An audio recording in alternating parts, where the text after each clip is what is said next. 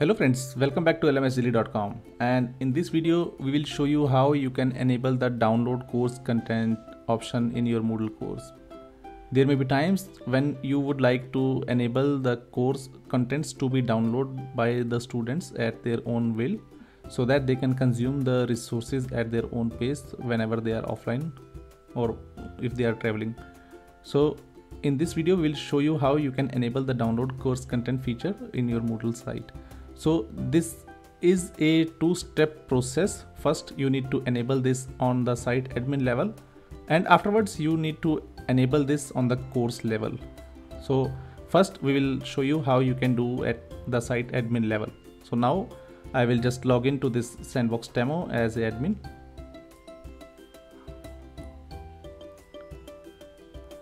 And here you need to go to the site admin and then go to the courses tab and then click this download course content.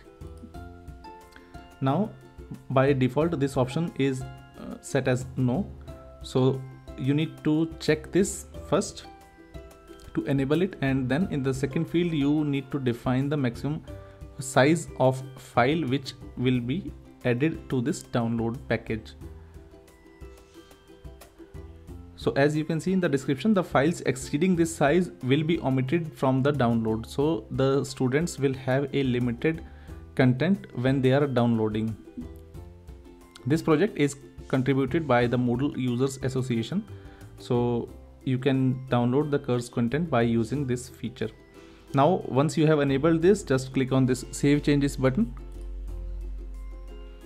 And now this feature is added to our admin level. Now we need to enable this in our courses. So now I am on the course page, and on this course page you need to first navigate to the settings tab and then again scroll down to this section named as enabled download course content. This will also be set as site default no by default, and you need to turn this to yes and then click on the save and display.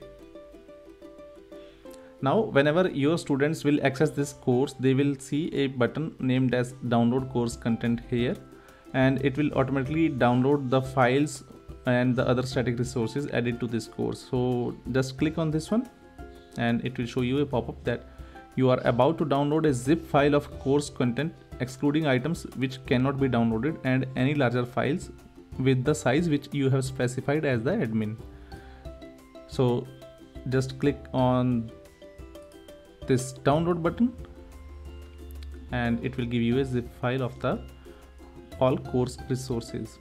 So students can just open this zip file and then access these items at their own pace. So this is how you can let the students download the course content and consume at their own pace. Thank you very much for watching this video. I really appreciate you watched till the end, and if you have not yet subscribed to our channel, please don't forget to click the subscribe button as well as press the bell icon. It will really help me to create more engaging content for you in the near future. Thank you.